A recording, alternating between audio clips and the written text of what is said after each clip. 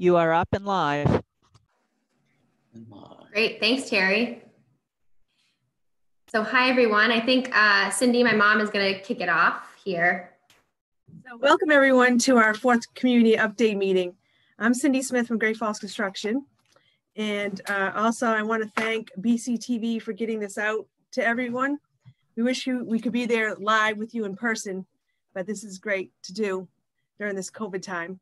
If you have any questions, please send your questions over the phone. That would be the easiest way. And our phone number is 207-839-2744. Or you could email and send the email to jasmith@greatfallsinc.com. So we can begin maybe by introducing. Go ahead, John. Introduce yourself. Hi, I'm John Smith with Great Falls. Hi, everyone. I'm Julie Smith with Great Falls. I work on business development here. And we have a new colleague to introduce to you all. Her name's Becky Parker. I'll let her introduce herself. Hi, everyone. I am Becky Parker. I am the property manager for JCS Property Management, which is a part of Great Falls. Looking forward to working with you all. Great. Thanks, Becky. Good. So, oh, sorry. Did you have something to say, Mom? Let's begin. Yes, let's begin. Good. As Mom mentioned, if you have questions throughout the duration of the update, please do give us a call. It's probably the easiest way. I have Brother Joey on the phone lines here. So 207-839-2744, and it should be scrolling at the bottom of your screen as well. So without further ado, thanks so much for tuning in to this fourth update meeting. We're kind of excited to unveil some new progress we have on the project, the Edge at Berwick. For those of you that missed our last update meeting, we did unveil the name of the new site. So we'll now refer to it as the Edge at Berwick. And if you missed that update session, I believe BCTV has it on their website, and you should be able to look back at it. To hear more about why we named it that and how we came to that name. So we'll move on to today's agenda. So today we'll discuss our mission for the project, our objectives, and our timeline. We have had some time now to marinate with the project and really spend some time thinking creatively about the project. And so we're excited to unveil the progress we've made on defining our mission, objectives, and our timeline. So our mission is listed here for you, and I'll take a moment just to read it to you. So the Edge at Berwick is a neighborhood and community-focused development which seeks to transform the former industrial center of Berwick into a vibrant, active contributor to the downtown. Great Falls has been constructing with a purpose since 1988. The purpose for the Edge at Berwick is to invest in strong, sustainable, and suitable downtown growth that will complement both the history and the progress of Berwick, Maine for years to come. So with that will be the mission we refer back to often throughout the planning, throughout the entire execution of the project. And certainly if you have any questions about the mission statement, we hope you'll reach out. So moving on to our objectives here, we added some photos of some of the staples in the town of Berwick that we've since we've been around, we've been frequenting and checking out. So our objectives for the project, and these are obviously very general and purposefully so. I think there's a lot to focus on down there. It's a big parcel that we're working with here. So our objectives are to invest purposefully and sustainably on the site, to create a safe and inviting neighborhood for downtown Berwick, to foster community connection and growth, and to create great opportunities for Berwick to continue to thrive. So great. Anyone, Mom, Dad, or Becky, anything to add to our mission or objectives before I move on? Well, I'd just like to add, can you hear me okay? Yes. You can, yeah. That, you know, this represents a fair amount of effort and thought in sort of what's going on down there. And what we've just, you know, the mission and the objectives really are going to continue to help guide us in a certain direction. So as we talk about these, I think we're going to pause and see if anyone has any questions or comments on those. And it would be really helpful because we do sort of check back, and when we're questioning different things or directions that we want to go design wise, we want to check back to this mission and objective. So with that, I think Julie, we want to pause right here, do we, for any questions or comments? Sure. Do we have any calls or anything? Anyone calling? Not yet, but I think we are on a little bit of a lag here, so we'll just wait a moment.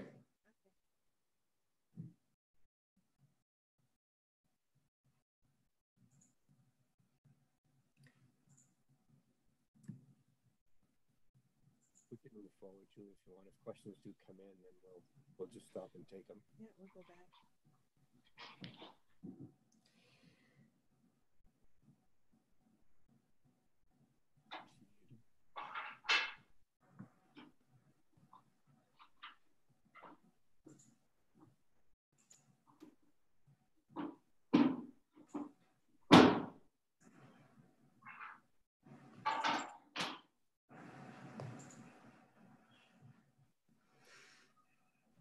I think we can continue, Julie, and hopefully we get some along the way. Great. Move forward. Great. So moving on, we, as you all likely well know, we did host a couple listening sessions with the community. And so we've created one of my favorite little pieces of art here, a word bubble to discuss kind of the most reoccurring, I guess, themes in what the town would like down there on that site. And so you'll notice the larger font indicates that it was brought up multiple times. And I do think that the walkability, restaurants, communication, art, sustainability, and local were the most mentioned. And certainly the other smaller fonts were also mentioned as well. So we do think that the site, actually, in fact, we know that the site will be walkable. There will certainly be spaces for restaurants. And I'll pause there to say that what exists on the site will depend on what interested business tenants would like, where they'd like to be on the site, and if they'd like to be on the site.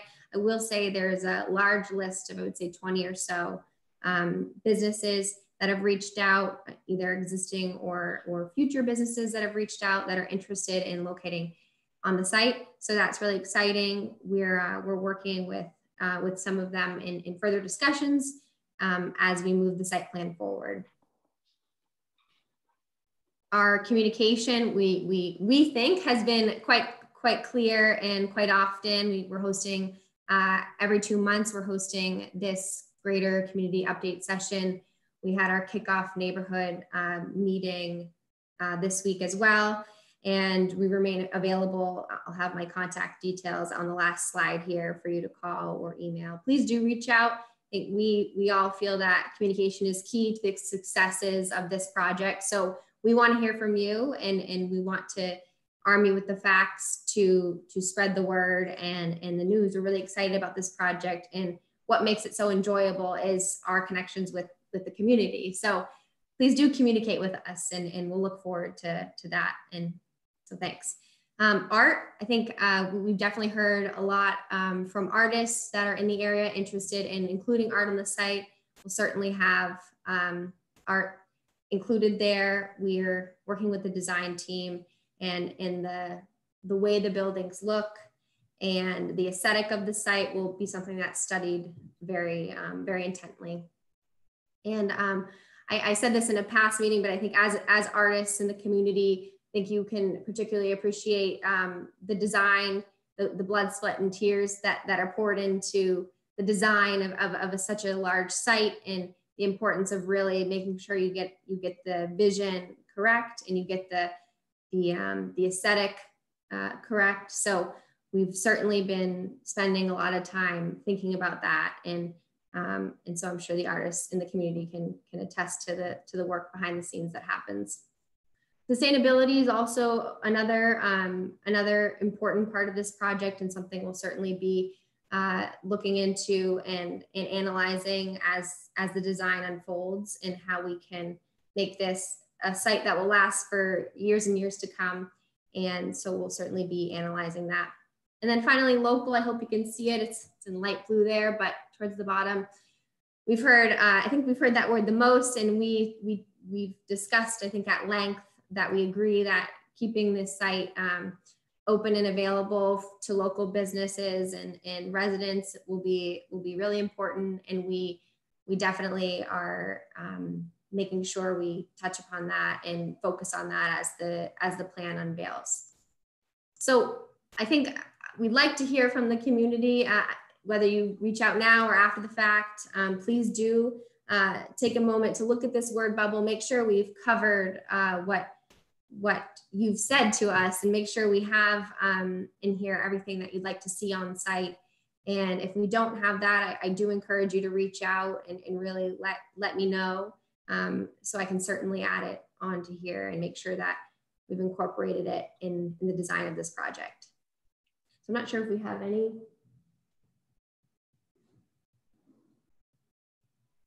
Not yet. Does anyone have anything to add to the word bubble?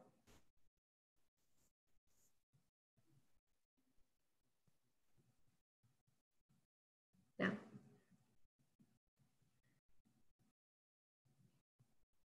We'll leave it up for a second longer and then move on.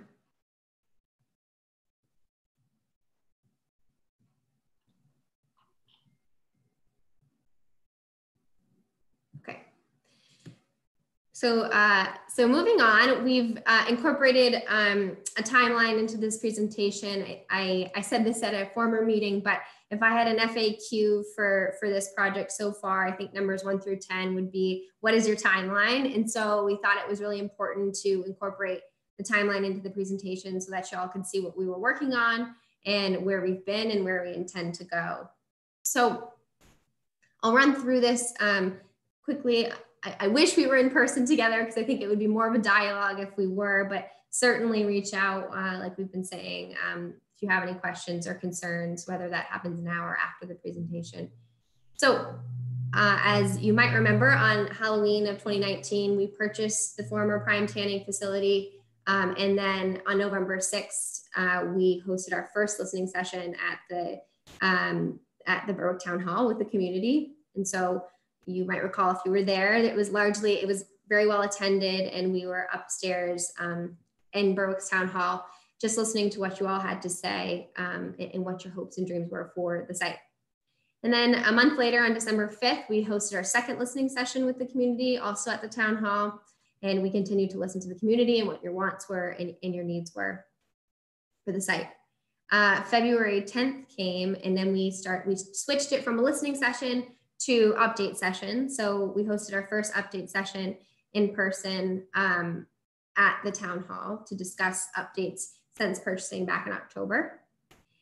And then some time went by, and April rolled around, and April 14th, we had our second update session, which, as you all know, had to unfortunately take place virtually. June 15th, we had our third update session, which also took place virtually. And then August 11th, we hosted our first neighborhood meeting with abutters. And then here we are today, August 13th, on our fourth update session. So you might be asking yourself, what happened in between that time?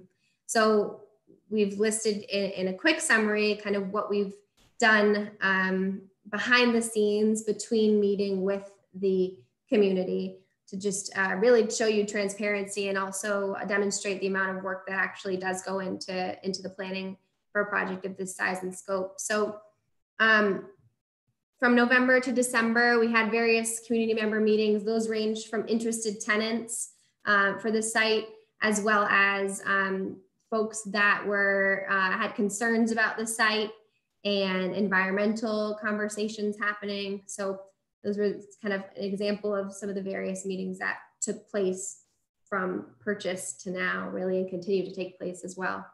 On the 7th of November, so just 7 days after purchasing the site, we ran a legal ad in the paper for civil engineering as a request for proposal, RFP. And we received the civil proposals in early December. So once receiving those in early December, we reviewed the proposals and ultimately contracted with Sebago Technics for their civil work. So Sebago's been busy down on the site, and I know you guys have at least virtually met Craig Burgess, who's the project manager from Sebago Technics, working with us. And so also between December and February, we've had various community member meetings and calls, again, mostly with interested tenants, but also with community members who had ideas to share for the site as well. And then finally, between February and April, some time passed. We had our kickoff meeting with Sebago and the town to talk about the design standards down there in Berwick, which are the standards, if you're not familiar, the standards that will follow within the development of the project. We also had a kickoff meeting, an informal kickoff meeting with the DEP, Department of Environmental Protections, to just talk about the site. And I know Craig Burgess was busy and Sebago Technics was busy meeting with town departments like public work, public safety, etc., as well as various other community members who have insight to the condition of the site. We also experienced between February and April, and like everyone, the COVID-19 crisis, which has impacted us as it has impacted everyone. And so we feel we've done a really good job of keeping the plan on track and keeping it moving forward, even though we've all been working remotely and haven't been able to really assemble together and really experiencing what everyone else is. So it's not a unique experience, I'm sure. So I'm sure you can all understand that does create some delays in planning, but nonetheless, we've pushed forward and we're pretty proud of that. So as we move on between April and June, we've had additional community member meetings, and we've also hired local team members down in live near the Berwick area to start cleaning up 27 School Street. For those that aren't familiar, 27 School Street is a residential duplex located on School Street, sort of diagonal from the intersection where Cumberland Farms is. And so, so we've had some team members down there. They're now fully mobilized on site there, really working on finishing that renovation for the duplex.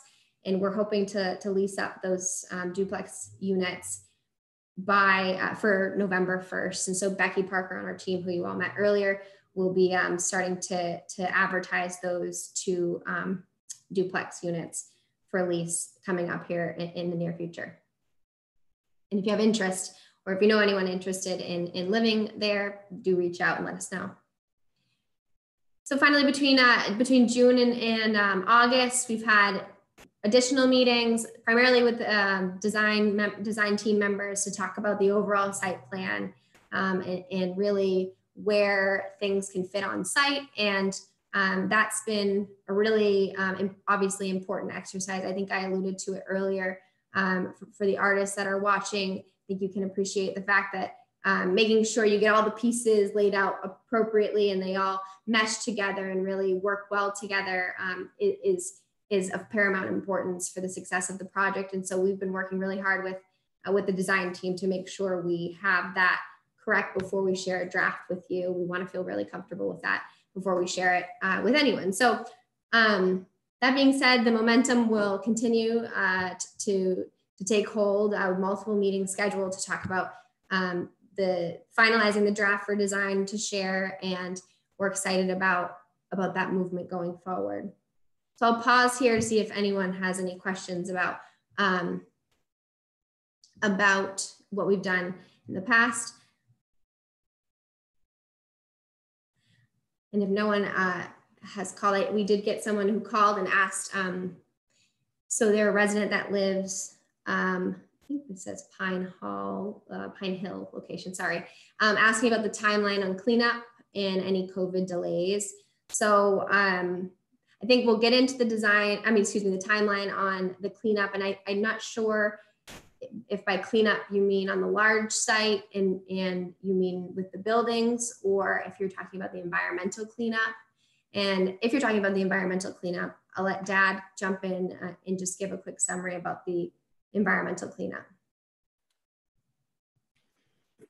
Yeah, thanks, Julie. I can jump in on that. I think all of that work is going to happen as we begin the construction on the site. It is I think we've conveyed the fact that it's a brownfield site, and all of the work that we do is going to be supervised by the DEP, and there'll be on-site engineers helping to make determinations on what to do with anything that we find there. But a lot of work has been done, and we're pretty sure we know the areas where there may be some things we're going to encounter. So we're not anticipating a whole lot of problems with that. So when it comes to the environmental side, that's really what we're at. It's just going to be part of our construction process, and but a well-monitored part of the process. And then as far as the cleanup of the rest of the site, it's really going to, once we get started and get our site plan, we need to get it finalized, and we need to get it in front of the planning board for review, and then for permitting. Then when we start construction, we'll be cleaning up as we go there. Great, thank you. And I think it's worth saying that the site right now sits and has a temporary cover system on it. So it's temporarily affixed right now. And so there's no environmental concerns on the site with the temporary cover. The clarification point I think that's worth noting is once we start construction, we'll be required to put a permanent cover system in. And at that time, like Dad mentioned, we'll be certainly supervised by the Department of Environmental Protections, as well as engineers. So that I think that's an important point of clarification. And then finally, the other question was, is there any COVID delays? And I think I mentioned that certainly we're seeing some delays, like most folks kind of start to unravel, and we don't anticipate there to be significant delays, although it does change the way we will design and think about the way we execute the work in the future. And I think most people are still can attest to the fact that you're still trying to figure out this post-COVID world, and that takes time to do. And I think we're moving forward as quickly but responsibly as possible on that.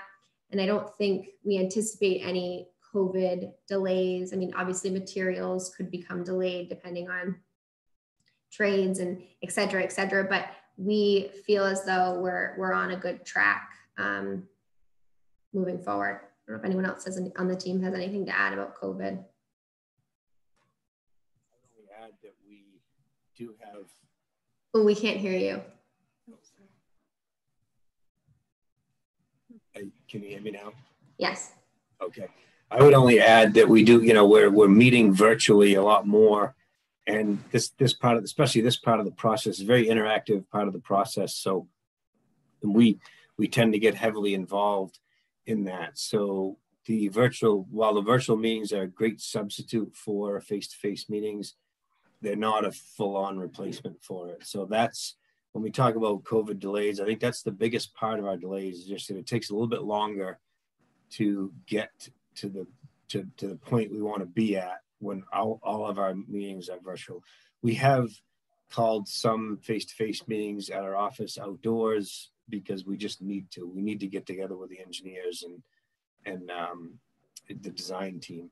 But that's really the biggest impact, I would say, at this point. Julie already alluded to, we don't know what's around the corner for materials and equipment, but we'll deal with that stuff as they come up. So that's really all I have to add. Great, thanks. I'm going to move on to probably the slide everyone's excited to see is the looking ahead slide, excuse me. And so looking ahead, what we see is we see from August to October, we'll continue to work with our design team to finalize the site plan. and to share at future community update meetings. And so our goal for when that will be ready to share with you all is between October and December. We'll have the site plan ready to share informally at the community listening session, which I have scheduled here for October 14th at 6 and December 15th at 10. So just a quick moment of pause there. It's certainly our goal and intention to have the site plan ready to share with you all informally then.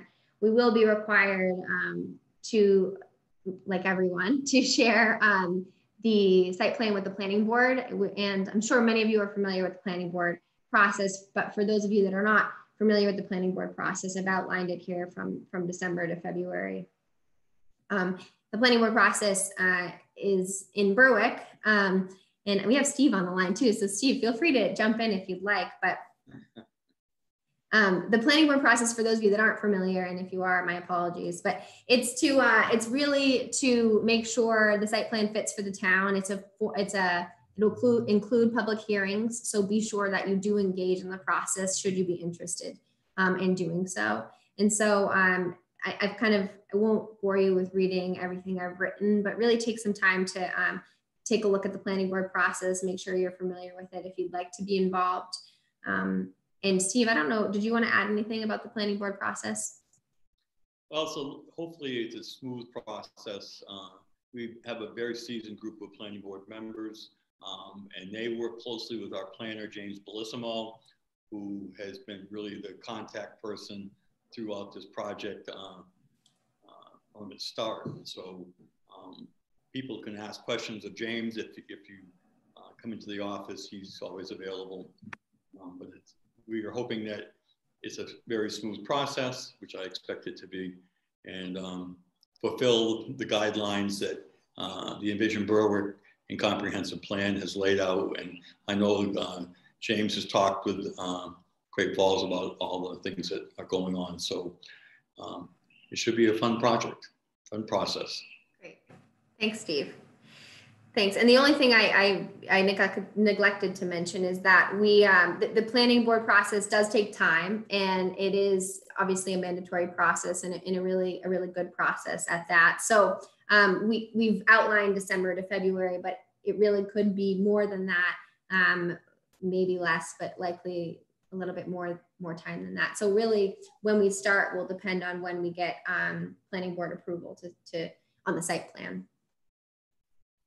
So like Steve mentioned, if you have other questions about the planning board, James Bellissimo is the person to contact on it. Anything else to add about the planning board process, Dad or Mom or Becky? No, great. So moving on to spring 2021. Spring 2021 is, we have vision to put a shovel in the ground on the project and really get started down there. The timeline of the work right now is TBD. We don't know how long it'll take us to execute the work. It will really depend on the final site plan and then how we can appropriately phase it, keeping in mind how that can affect other properties on site, neighbors, traffic. Really, there's a lot, as I'm sure you all are familiar with, there's a lot to really consider as we start construction, and we'll absolutely be considering that. So along the way, between now and spring 2021, there will be countless opportunities for you guys, the public, to be engaged, ask questions, really get in touch with us. And like I said, my contact information will be on the last slide should you like to reach out. But really feel free to reach out to me at any time. Not hard to find. So I'm going to pause right here really quick to see if anyone's checked in with any questions. We did get one from I think a resident that called in asking about parking on the site. Will it be parking on site or street parking? So we certainly intend to have parking on the site. As the site plan takes shape, we'll have more of an idea of how many buildings will be on site and how many parking places will be allocated for those buildings. I can say the Great Falls team will really be working hard on making sure we get the right balance of parking as it relates to businesses and residents on site. And I'm going to let Dad jump in on this one too, because I know parking is one of his favorite topics. Well, yeah, actually, this is a prime candidate for shared parking. It's going to be a shared parking environment on site. There will be off-site parking, but that's municipal or town parking. So that's for whatever is going on in town. But it's our responsibility to look on site and make sure that we have an appropriate level of parking on site. And the way we feel about that, I mean, if you think about any place that you go during really busy times, it can be challenging to get a parking space. And we really have to work hard to find the right balance. There should be a little bit of stress on the parking at times during the busy times. And if there isn't, I would say that we have too much asphalt in the area. And if there's stress on the parking all the time, then we don't have enough. So it's a really intricate exercise that we go through. There's standards that we need to be followed as well. So the combination of the standards and the exercises that we go through that's all the work behind figuring out what the parking looks like, where it is, how it supports the built environment that we'll have on site.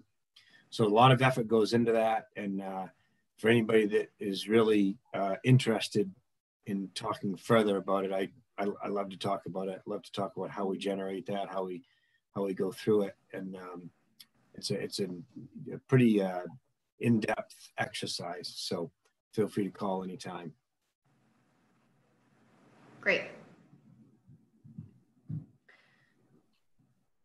So we'll move on to our final slide of the presentation. So if you haven't had a chance to call in or email in your questions, please do. We'll be around for a little bit longer. So finally, we just want to talk about what the community can do to help move the project forward. I think the first point is to remain patient and positive. I think what makes, like I mentioned before, it makes this project so enjoyable and development in general so enjoyable for us at Great Falls is the interactions we have with the community, and we really enjoy that. And so I do encourage you to reach out to us. And if you have questions, if you're wondering why we haven't gotten to work yet, I think I've had quite a few conversations with folks about it, and I hope that you feel armed with the facts now and are able to kind of spread the facts throughout the community as to what's going on behind the scenes and why we haven't put a shovel in the ground yet. It's really taken a lot of blood, sweat, and tears so far, and as we look forward, it will continue to, and we enjoy it, and we're excited to share this project with you all and really see the success it will be in your town. So just to parlay nicely with that, reach out with questions or any tenant leads for the project. And a lot of people are hoping to see certain types of businesses down there on site. And I think I mentioned this earlier, but what businesses end up on site will really strictly depend on what business owners reach out with interest to locate on site. So while we agree it would be really important to have a certain business on site, we really it will really depend on if that business wants to be on site, of course. So if you have any interested neighbors or business owners that you know, please reach out to me. That'd be great. Remain engaged. Like I said, there's many opportunities for the public to be engaged in the process and really know firsthand what's going on. So we will continue to host these update sessions every 2 months throughout the duration of the project to keep you all informed and up to date on what we've been doing and what we intend to do. And like I said, if you have any questions in between then, please do reach out. A good way to also keep up to date is to follow or like the Facebook page for future meeting updates, photos, et cetera, and that page is The Edge at Berwick. So for those of you that do Facebook, feel free to like that to see the updates there or just follow it. Our next community update meetings I've listed here for you, October 14th and December 15th. Whether those are in person or virtual is TBD at the moment. So they will likely be virtual, at least for the October one, but I guess you'll have to stay tuned. I think it'll, as it comes near, we'll post it on the Facebook page for you all to be more informed. Or if you have a question, if it's virtual or not, just give me a call. My telephone number, the office telephone number is there, and my email address is down there as well. So that's what we had today. I wanted to thank you all for tuning in. I don't know if anyone else on the team wanted to jump in with anything I missed or forgot to mention.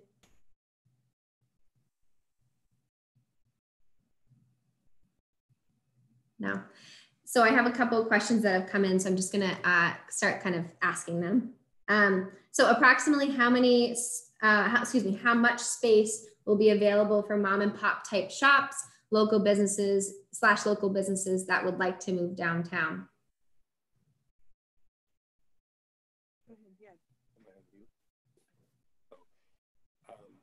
So there will be a lot of space for smaller shops. I think that one of our exercises will be to see if the buildings that we have planned, if we may have too many commercial offerings, where we would have to change them to some other offering on the ground floor level. But the ground floor of all of the buildings we envision to be commercial spaces. So that's the initial thought. If it ends up that it's too much space and we can't support it with parking or whatever, then we would adjust accordingly and start sort of restricting some of those to a different use.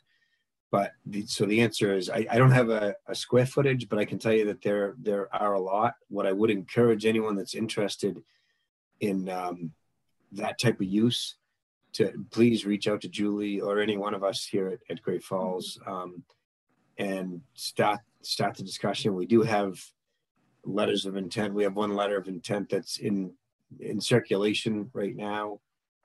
We have a residential tenant that communicated with us quite some time ago that they want to be on a list. So it's not too early. And we can have all the visions that we want, but if we don't have businesses or people to move into the space, then it's pointless. So it's never too early to communicate on it, and that will help us, and it'll inform us on how many commercial spaces. If we think there's too many, and we want to restrict it a little bit, having names in front of us and people to talk with will help give us the confidence to not restrict that, but to make more offerings. So that's where we're at. As well as early on, when you jump aboard early on, we know the sizes that you need for square foot and everything. So if you think you want to be there, early on is probably the best time to do it and to think about it. I mean, we envision a lot of people there. We're just hoping that you vision being there. So. Great. The other question we have is, what are your early thoughts on how the streets and communal spaces, green spaces, hardscaping, etc., will look and feel like?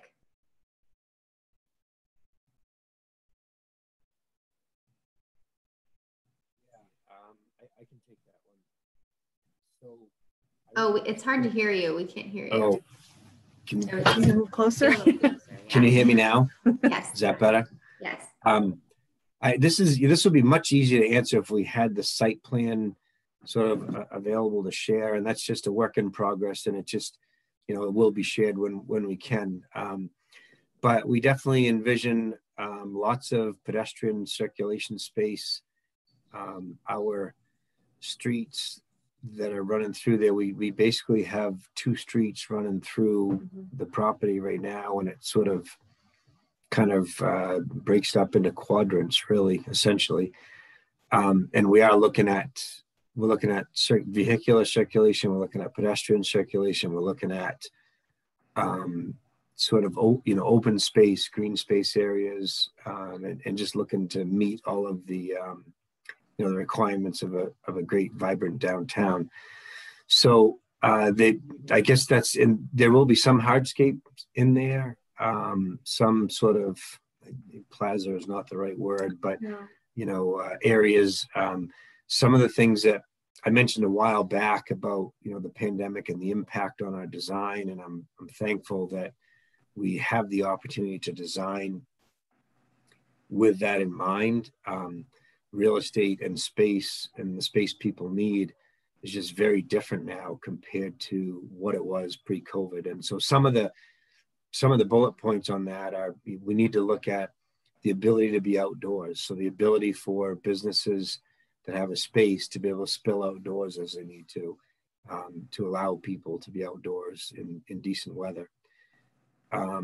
The other factor in some uses, people are going to need more square footage in their buildings. Some are going to need less because they're going to be virtual, but others are going to need more because they need people on site and they need room to distance. Without that room to distance, they're really restricted. So what we do for the indoor built environment will really, we'll make sure, we want to make sure we can support it on the outside with spaces. So it'll be probably some wider sidewalks than we might normally have. In some areas we're looking at 10-foot sidewalks to be able to have tables on the outside and still have the ability to circulate outside. We're looking at parking, smaller parking areas tucked in certain places so that people can, the vehicular traffic can comfortably access. And then we'll have some bulk parking further away during those busy times. The smaller spaces will just they'll fill up quickly, but there'll be room elsewhere on site to park. So hopefully it answered the question. I guess in general, I can say we're all excited to get the site plan in circulation. It's just not quite ready yet. But for the person that asked that question, or anyone, if that didn't quite do it, and you have a more specific follow-up or anything, just feel free to call. Just call into the office and I can address that. Thanks. And just to piggyback off that, one of the discussions we started on the Facebook page, The Edge at Berwick, was a discussion about, we know there'll be some sort of memorial component to the park. And so we started a discussion about what that might look like. And so we're still looking for suggestions from the community. We've got some great suggestions from folks that have commented on that post. So feel free to look on our Facebook page if you do have specific ideas or suggestions for the park on site. It'd be great. Good. I don't think any other questions. Let's see.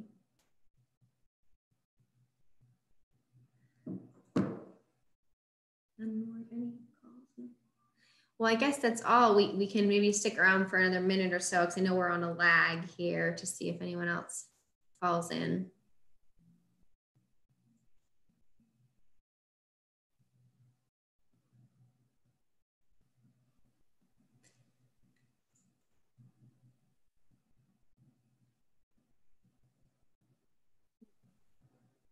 While we're waiting for that, I will mention again, I mentioned earlier, but Becky Parker on our team is the property manager for JCS Property Management, which is a part of Great Falls Construction that will manage the properties once the construction's finished and tenants move in. And so that the duplex at 27 School Street, like I said, we're intending a November 1 move-in date. It is our goal. And so you'll start to kind of hear the buzz about trying to find tenants interested in that duplex. So if you do have interest or know someone who's interested in learning more, definitely reach out to myself and I can introduce you over email to Becky and start that conversation. So it looks like we haven't had anyone else call in or email in any questions. So like I mentioned before, if you're watching this after the fact or you haven't had the opportunity to call in yet to ask your questions, please do.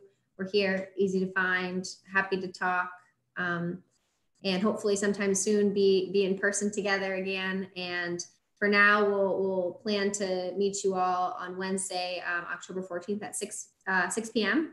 And for right now, it's TBD whether that's in person or virtual. Our hope is in person, but we'll see where we're at as a community then. And the announcement will be made on our Facebook page one way or another well in advance. I think that's it from me. Anyone else? Thanks, everybody. Yeah, thank you, BCTV. Yeah. Yes. Thank you. Great. Yes, thank you all. Thank you all. We'll wait for Tara to tell us it's okay. See ya. Okay, I'm ending the meeting. Thanks, Terry.